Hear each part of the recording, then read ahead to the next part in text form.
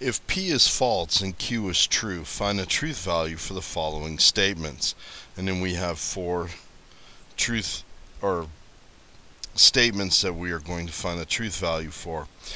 First, we need to remember that certain symbols have certain names and meanings. This is what we call a disjunction, and it is the logical connector OR. The next one, this symbol here, is a conjunction, and it is the logical connector AND. And then finally, we will use this symbol, which means negation,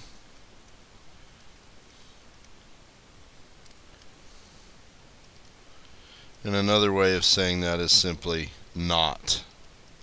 So let's look at this first one, part A. Part A is rewritten as P, and remember that symbol is a disjunction, or Q. We know from our statement that P is false, and we know from our statement that Q is true. So I can simply write this as true, and then we'll have OR, and then we'll have false. And in a case of a disjunction, one or both have to be true. So since we do have one that is true here, that means that the truth value of this statement is true. Then we'll go to the next one, and when we look at that, we're going to have the fact that this symbol right here is a negation, so then we can write it as not, and we know that P in this particular case is a false statement, so it'll be not false, which will be true. Then we're going to look at the third one, which we're going to go ahead and discuss the fact that the P is false, so this will be false. Then we have the conjunction, which will be AND, and then we're going to have the logical connector of NOT, which is this right here. And then finally we will look at Q, which in this case is true.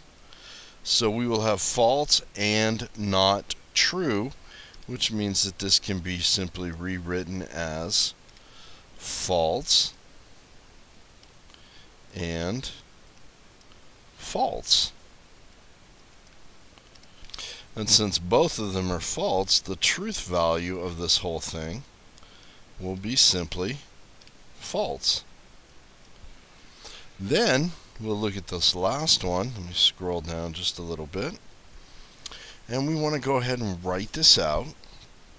And we note that we have a negation at the start, which is going to be a no.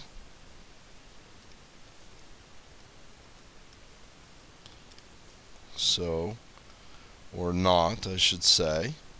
Then we will open up a set of parentheses. We're going to have another not. We know that P is going to be a false statement, so we'll go ahead and put that in there. And then we're going to have another conjunction, which will be AND. And then Q is going to be a true statement. So now I need to go ahead and determine what the truth value of this whole thing is. So we'll start inside the parentheses, since that's what we're going to do anytime we deal with order of operations.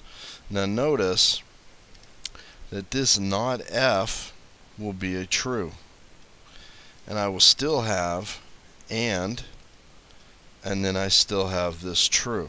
Now They are contained inside the parentheses, and then I will have the not still outside the parentheses. Now this entire statement here will have a truth value of true, since both of the values are true.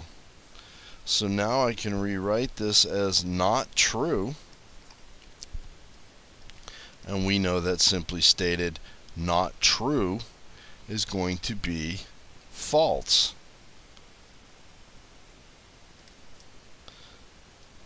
So the truth value is false.